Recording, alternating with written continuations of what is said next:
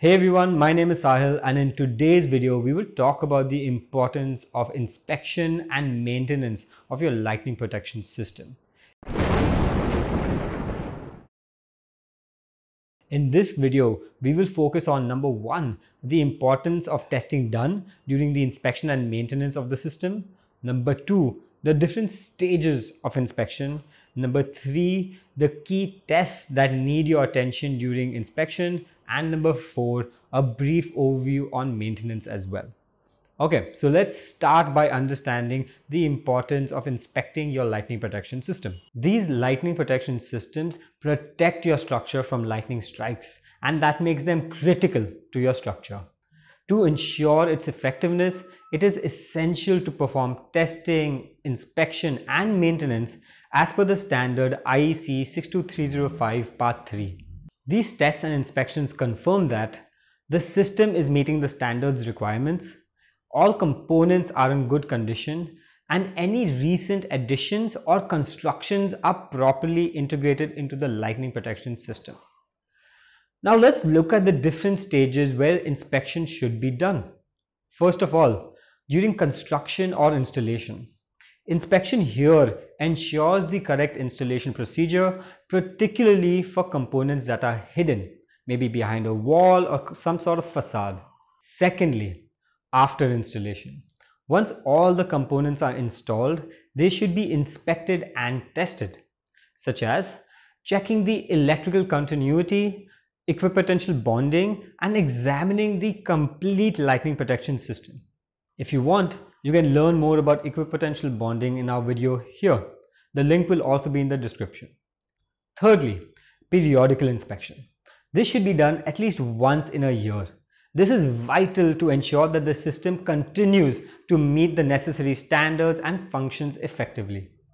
Number 4, inspection post alteration or repair. The entire system should be inspected after any changes or repairs to ensure it is still functioning correctly.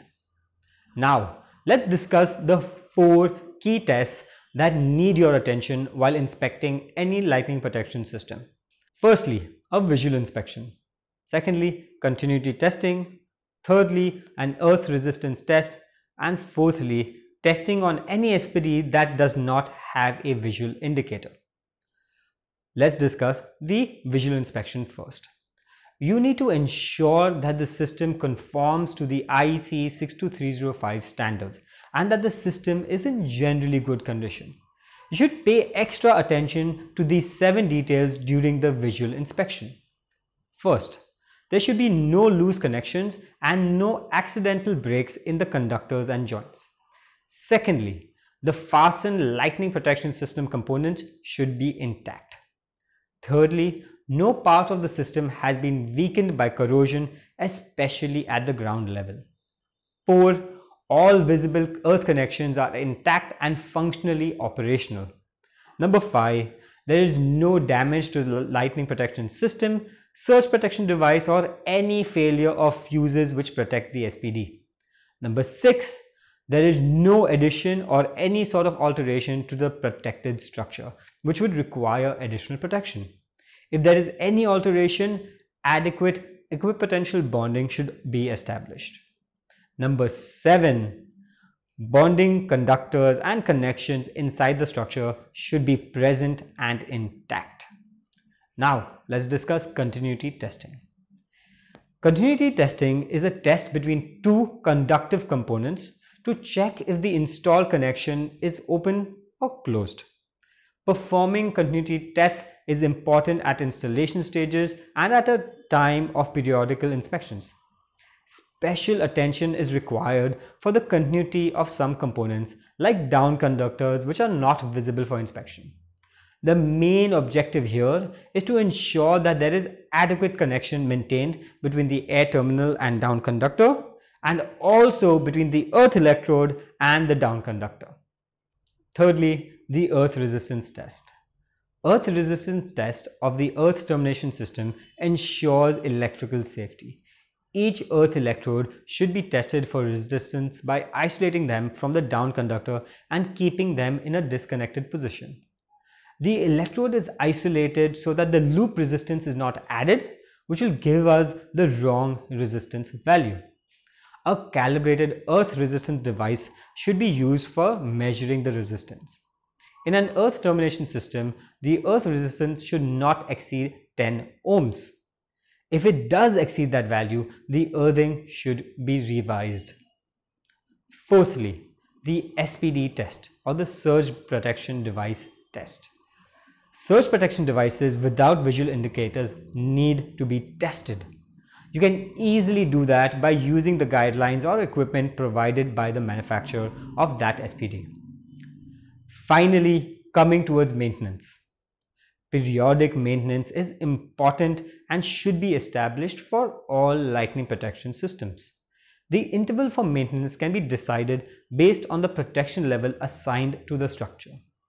However, maintenance is mandatory when exposed to actual lightning strikes, or if there is any damage based on extreme weather or any environment related degradation.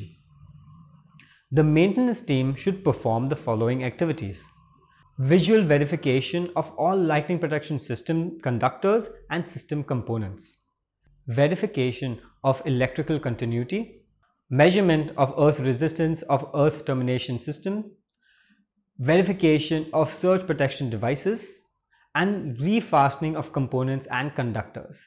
These activities ensure that the effectiveness of the lightning protection system has not been reduced. Also, complete records should be maintained of all inspection and maintenance procedures. I hope you now have a clear idea about the importance of maintenance and inspection of lightning protection systems, the different stages where testing is required, and the key parameters that need to be tested. If there's one thing that we want you to take away from this video, is that regular maintenance and inspection of a lightning protection system should never be avoided.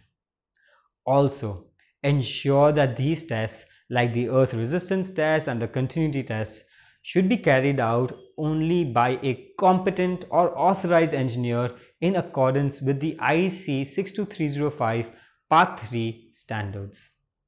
At Axis, we have a team of 40+ engineers who are here to help you in designing, installing, and testing your lightning protection system.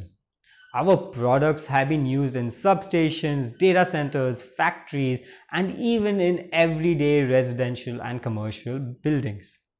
If you like this video, please like and subscribe to our channel for more videos about lightning protection, grounding systems, along with other videos about electrical engineering. I'll see you soon.